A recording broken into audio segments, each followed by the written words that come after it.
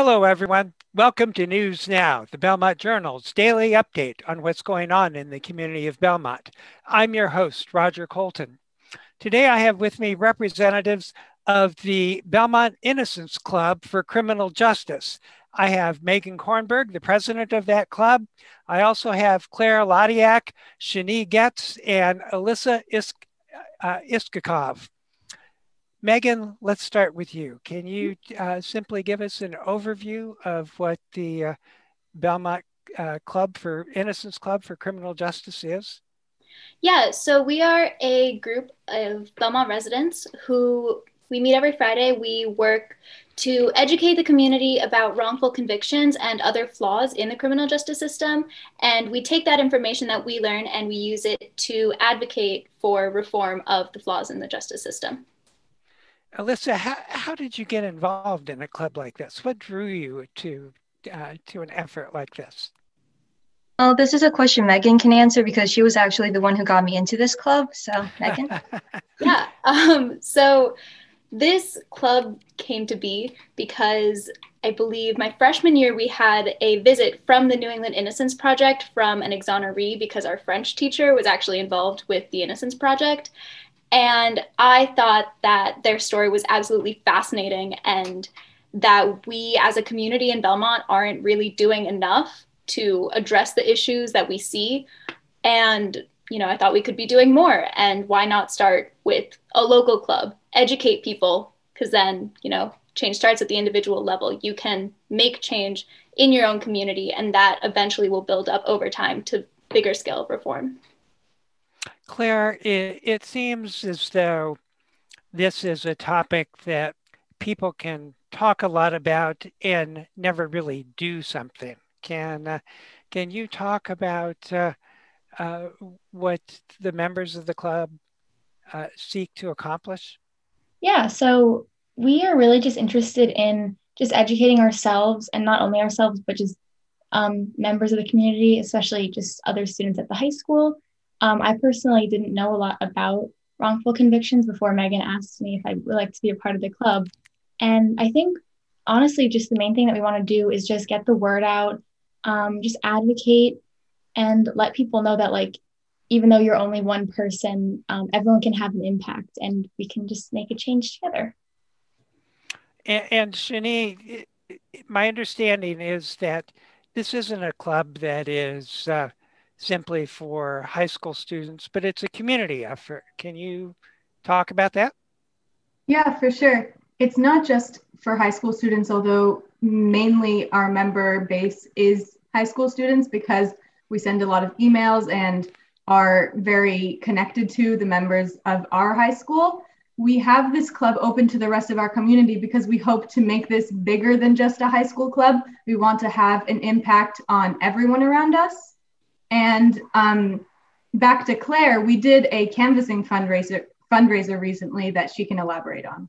Yeah, so back in November, actually, we did a canvassing fundraiser around Belmont. We got together some of our club members, socially distanced, of course, and we just went around to different Belmont residents and educated them on our group and on wrongful convictions, and we handed out some of our information. And we actually were able to raise $300 for the New England Innocence Project, and that amount was actually matched. So it was a really great opportunity to just spread our information and raise awareness. Alyssa, let me come back to you.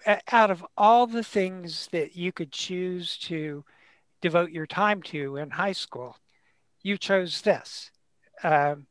What draws you to being involved? Sure. So, like many other members have said, Megan was the one who came up to me. And before, I had no idea that this was actually a problem.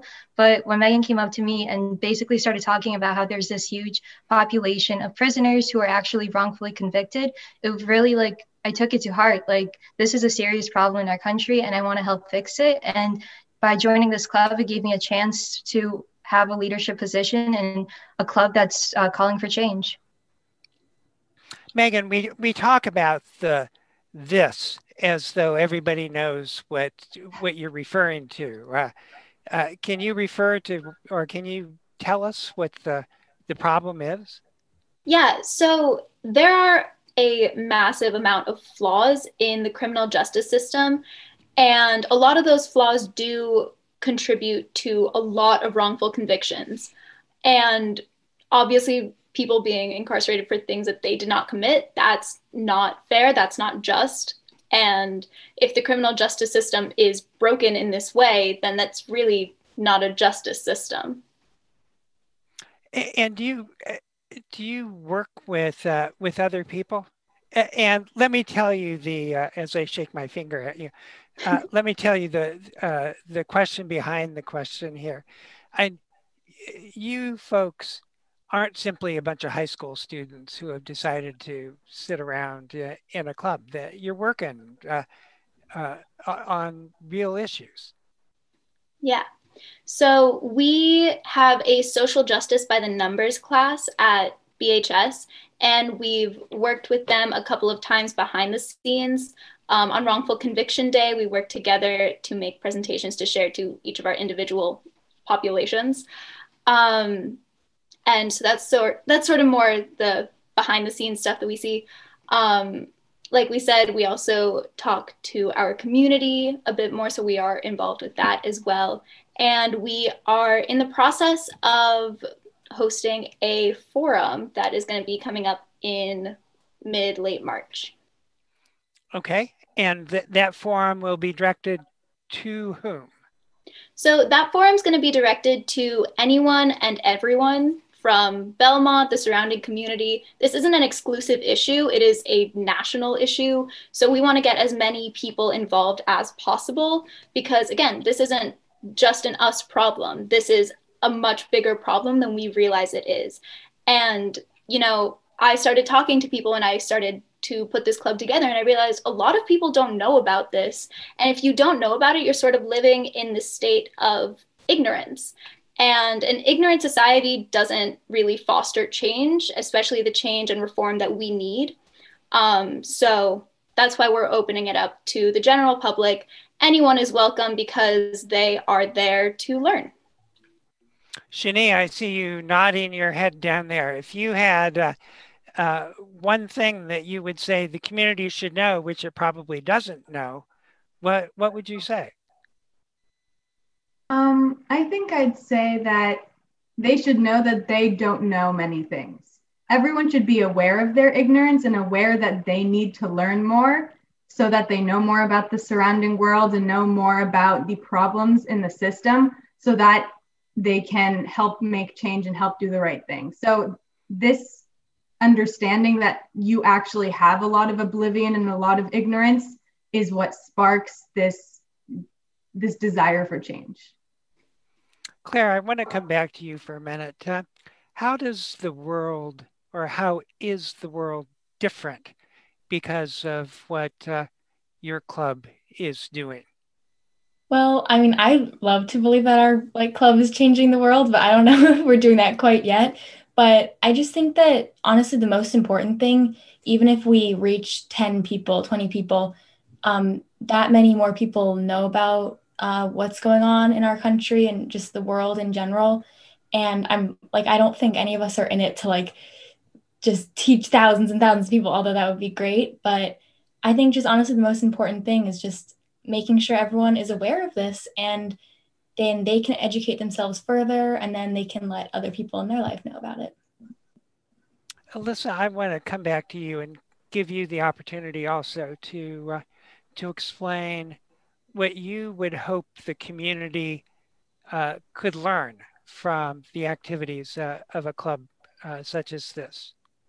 Well, I'd be happy if only one person took away that there are people who are wrongfully convicted in our country, and for them to just learn that there are flaws in our justice system that need fixing. And I think that's just enough for me to get this curiosity about what's wrong in our country and in our justice system, and to want to make a change and learn more.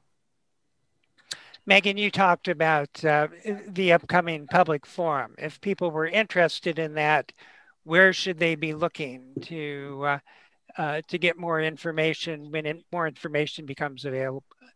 Yeah, so we are going to be posting on our Instagram page at Belmont Innocence Club, And we have a website that Alyssa can tell you more about.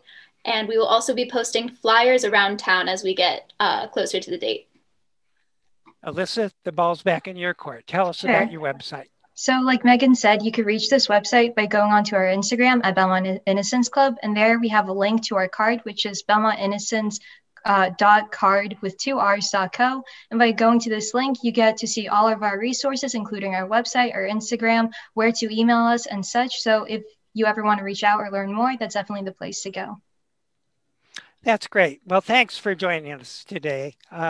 We've been speaking with the leadership of the Belmont Innocence Club for Criminal Justice. We've been speaking with Megan Kornsberg, Claire Ladiak, Shani Getz, and Alyssa Iskakova.